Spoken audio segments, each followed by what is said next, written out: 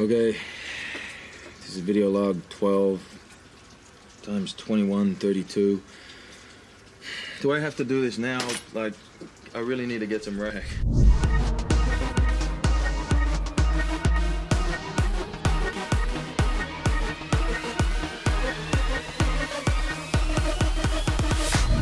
Sam Worthington is a popular Australian actor who managed to radically change his life from a simple labor worker to a movie star.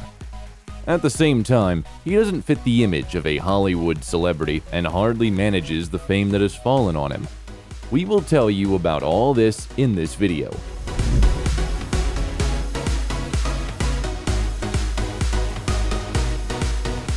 Sam Worthington, how the main avatar of Hollywood lives and how much he earns.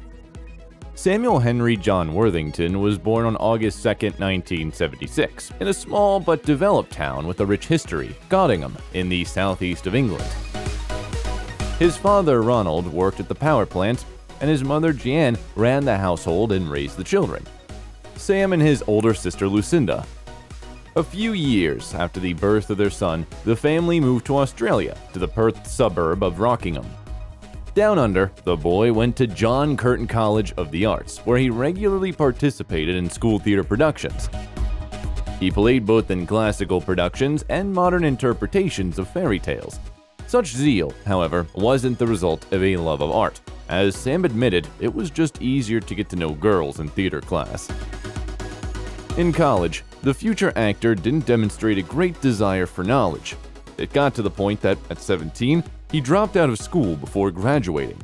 His parents weren't happy about this at all and didn't want to tolerate a freeloader in the house, so Worthington Sr. bought his son a one-way ticket across the country to the city of Cairns. Along with the ticket, Sam received $400 and was advised to earn money on his own to find his way home. The young man had no choice but to work wherever he had to. Finally, he managed to get a permanent job as a bricklayer in a construction crew that traveled around the country and built houses. Together with his colleagues, Worthington ended up in Sydney, where he met a girl who dreamed of an acting career. Following in her footsteps, Sam applied to the main theatre school of Australia, the National Institute of Dramatic Art. His girlfriend didn't pass the exams, but the young man was accepted. Just like in college, Worthington wasn't very diligent in getting an education. He often skipped classes, preferring to have fun with friends. And nevertheless, he graduated from the institute in 1998 and immediately got a role in the production of The Kiss of Judas by the Belvoir Saint Theatre. In 2000, the young actor received several cameo roles in the TV series Jag, Water Rats, and Blue Heelers. He also played one of the brothers dancers in the melodrama Bootman. You won't work for me. Stay out of my fucking business, all right? Yep. Got it? Mm-hmm. Good. But I don't work for you no more, you asswipe.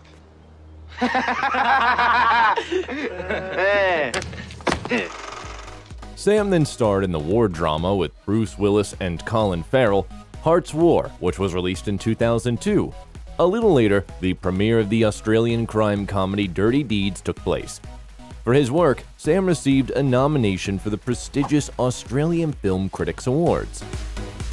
Soon, the actor added several other movies to his filmography, like the crime comedy Getting Square, a musical film about fans of AC/DC Thunderstruck, as well as the drama Somersault. The latter is a story about a 16-year-old girl who ran away from home and a rich farmer Joe, played by Sam. It set a record at the Australian Academy of Cinema and Television Awards ceremony, winning all the prizes for feature films. Worthington also received the award for Best Male Lead. Despite the recognition of experts, the film earned half as much money invested in its production at the box office. Après le lycée, je suis allé en Europe. Et en France, j'ai eu une intoxication alimentaire. T'avais mangé quoi? Saloperie de lapin. Ouais. Je toucherai plus à ça, c'est de la bouffe de paysan. Pourquoi t'es revenu? In 2004, Worthington began acting in the Australian TV series Love My Way, appearing in 10 episodes in total. At the same time, he decided to try himself as a screenwriter, director, cameraman, and even composer, releasing a short film, Enzo. It was a dramatic sketch of the life of an African guy who dreams of becoming a soccer star. At the same time, the actor was dating Australian actress Maeve Dermody. Their relationship lasted until 2007. Later came roles in the American-Australian military drama The Great Raid, the TV series The Surgeon and Too Twisted, and the action movie Fink, with Sam in the main role. The film, however, didn't meet expectations and received negative reviews from both critics and viewers. The free adaptation of Shakespeare's play Macbeth in the fantasy style of 2006 was received better, although mainly the work of cameraman and production and costume designers was noticeable. Soon, the horror movie Rogue was released, on the set of which Sam Worthington performed all the stunts himself. The problem arose with only one scene where his character falls into the water. There were reports of a 16-foot crocodile nearby, and the actor flat out refused to get into the water. After a few hours of attempting to persuade him, director Greg McLean jumped into the water and swam to shore to show Worthington that there was no danger. Later, it turned out that the film crew wasn't at risk, since the reptile had been found a few weeks before and transported to another area. We are still in its territory, and it doesn't like it. Plus, it's probably already tagged us, Katie. So What? Tagged us. if they tag you as a food supply, they don't stop. It's like a vicious dog just guarding a piece of meat in its backyard. Jesus. At the same time, the actor, with the help of his agent, tried to take steps towards continuing his career in Hollywood and almost succeeded in this. He reached the final stage of auditioning for the role of James Bond in the film Casino Royale, but lost to Daniel Craig. Sam said that before the screen test, the project producer Barbara Broccoli came to this hotel to try and change his image. It was decided to cut his hair to fit the character more. As Worthington added, the decision to refuse him the role was absolutely right, since he didn't feel comfortable in the image of a courtly 007 agent. But when one door closes, another opens. In the summer of 2006, an audition for the large-scale project Avatar by screenwriter and director James Cameron started. By that time, Worthington was already tired of people recognizing him in every bar in Sydney wherever he went. Therefore, the actor happily went to Los Angeles, where no one knew him, having previously sold his belongings for $2,000. In the City of Angels, he found a car and made room for sleeping in it, deciding not to spend money on a hotel room. When he got a call with an invitation to the Avatar audition, they didn't tell him anything about the film or the director, so Sam thought it was another waste of time. He didn't really expect an answer either, because he lived in a car and with almost no connections. The producers of Avatar had to call the actor for several days to announce that he successfully passed the audition for the male lead. However, for another 6 months, the film creators of the picture had to convince the studio bosses to go for it and take an actor unknown in America in such an expensive and large-scale film. When they finally agreed, the filming began. Since his character was paralyzed, Worthington's real legs were hidden in a wheelchair and removed during post-production, and Jake's atrophied legs were prosthetics made from the legs of a real paralytic. Sam was also an American, and upon arrival on Pandora, he speaks the Na'vi language. The actor admitted that the American accent was much harder than the fictional language. This work was a turning point in Worthington's life and brought him worldwide fame. At the same time, he didn't set big plans for himself when agreeing to the role. When James Cameron offered him a paycheck of $80,000, Sam thought, "Now, at least I have money for a return ticket to Australia." However, the percentage from the box office allowed him to earn about $4.8 million. In addition, he received the Saturn Award as Best Actor for his work. Looks like him. Looks like you. This is your Avatar now, Jake. The world premiere of Avatar took place in December 2009, and a few months earlier, the fantastic action movie Terminator Salvation was released. Sam Worthington got the role in it thanks to Cameron's recommendation and, according to critics, surpassed even his famous partner Christian Bale, who played the role of rebel leader Connor. You know what I did. My brother and 2 cops are dead because of me. I'm not looking for a second chance. Although the Terminator franchise is strongly associated with Arnold Schwarzenegger, in this film Sam didn't get a chance to work with his idol. It happened only a few years later. In the same 2009, Sam received the title of GQ Man of the Year in Australia, beating recognized stars such as Eric Bana and Russell Crowe. At the same time, popularity didn't sweep Sam off his feet. Moreover, he tried every possible way to avoid the superstar cliché and considers himself the same Australian hooligan. He even allowed the journalists to slap him if he became too conceited. The actor doesn't see the point in expensive clothes and may appear in public in the worn shoes that he's had for a good dozen years. Sam doesn't need the last iPhone either because he doesn't like being bothered by calls. But his agent has to deal with a lot of calls with offers from film producers. In the following years, Worthington starred in the melodramas Last Night and Love and Distrust, the thrillers The Debt and The Fields, as well as the action-adventure movie Clash of the Titans. Moreover, Sam got a job in the latter thanks to the pressure of the film's producers. Even though director Louis Leterrier was against him being in the movie, the creators expected to cash in following the success of Avatar and even hastily remade the film in 3D after the filming ended. Clash of the Titans was indeed a success among the audience, having justified its budget 4 times. But the film industry professionals were divided. On one hand, the film was nominated for the Saturn Award as the Best Fantasy Film, and on the other, for the Golden Raspberry Anti Award for the worst use of 3D and the worst remake, sequel, or parody. Perseus Argos needs a ruler. I cannot be a king. I serve you better as a man. 2 years later, a sequel to the story, Wrath of the Titans, was released, and this time, the main character's hairstyle received criticism, as Sam had a short haircut in the Clash of the Titans and long curly hair was chosen for him here. At that time, his girlfriend, stylist Natalie Mark, was next to him to withstand the test of fame. They were often followed by paparazzi, and eventually the relationship reached an impasse, followed by a breakup in 2011. At the beginning of 2012, the premiere of crime thriller Man on a Ledge took place. For this role, Sam had to overcome his fear of heights. Part of the filming took place about 200 feet high on the roof of a New York hotel. Hey, bartender, change the channel, yeah? I'm sick of this jackass. Afraid not. That's my favorite channel.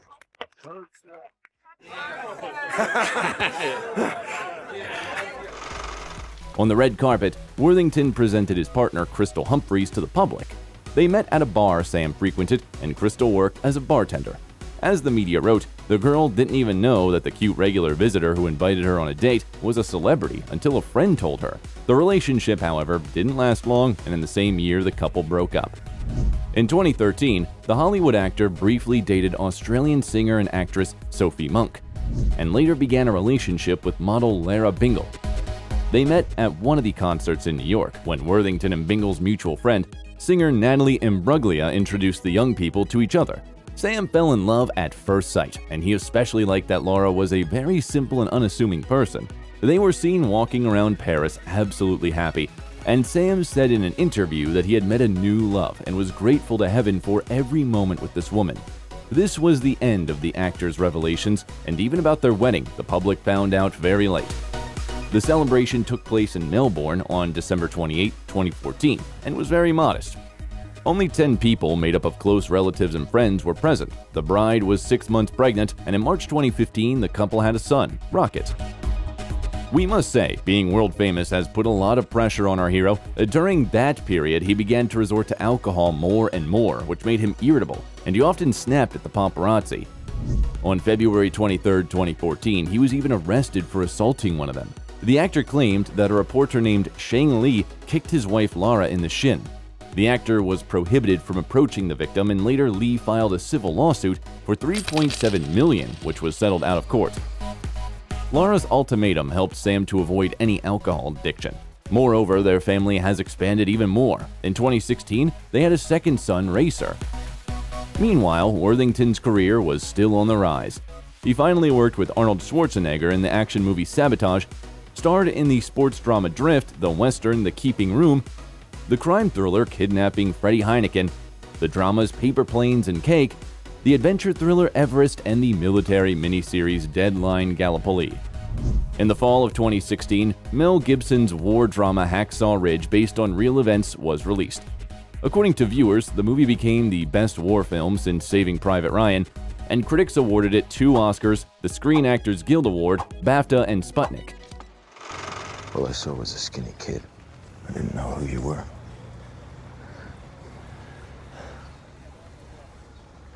You've done more than any other man could have done in the service of his country. No, I've never been more wrong about someone in my life. Then, Sam Worthington appeared in the films Hunter's Prayer, The Shack, The Titan, the TV series Manhunt Unabomber, and the psychological thriller Fractured. It was released on the Netflix service in October 2019, and at the end of the month, took first place in user recommendations and viewing lists. In 2020, Sam and Lara had their 3rd baby, River. A year later, viewers saw the actor in the Australian miniseries Fire, the American Western fantasy The Last Son, and the biographical crime thriller Lansky. In 2022, the films The Georgetown Project, 9 Bullets, and the miniseries Under the Banner of Heavens were released. But the premiere of the year for Worthington was the release of the long-awaited continuation of Avatar, The Way of Water. Sam signed a contract to participate in 2 sequels back in 2009, and this time his payout was $10 million. In addition, he will receive 5% of the profits that Avatar 2 will bring, which means his income will grow significantly. Now there are 5 more films with Worthington's participation at the post-production stage, including the 3rd Avatar, which is expected to be released in 2024, and the filming process for the 4th and 5th parts of the successful franchise is also underway. In addition, several films with the actor's participation are planned to be released in the future: the military thriller Thunder Run, the thriller Alive Alone, and the fantastic film Hello Stranger. In addition to acting, Sam is fond of surfing and in his youth loved to play Australian football with friends, but he can't stand training at the gym.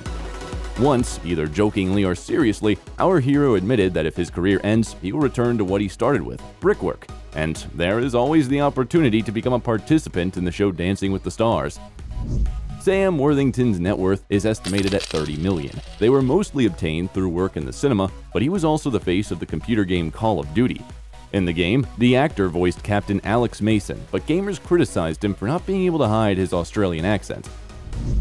In 2018, Sam and his wife spent almost $8 million on a mansion in Los Angeles. The house has an area of 6,100 square feet, 5 bedrooms, 8 bathrooms, a stylish living room with a marble fireplace, an equally magnificent kitchen with modern appliances, a media room, a wooden sauna, and a wine cellar. The interior combines modern luxury with Scandinavian minimalist style. Outside, there is a swimming pool, a recreation area, and a guest house.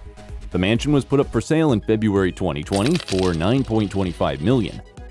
But the price had to be lowered. Finally, in May 2021, Sam and Lara sold it for $8.2 million. Now the Worthington family has returned to sunny Sydney and another of their favorite places in Hawaii. Sam is not a big fan of cars and uses them only when necessary, so his black Range Rover SUV is great for his large family. Do you like Sam Worthington as an actor, and what films with his participation have you watched? Well, I guess I better go. If you liked the video, leave a like and subscribe to the channel so you don't miss anything interesting.